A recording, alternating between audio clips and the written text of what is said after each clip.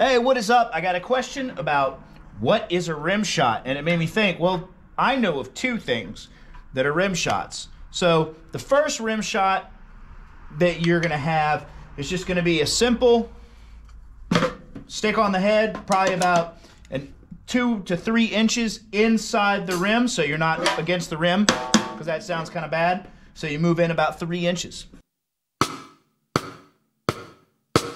That's one type of rim shot. When doing that one, I prefer to turn the stick backwards in the same position, about 3 inches in. It has a fatter sound. So it's more of a pleasant, smooth click.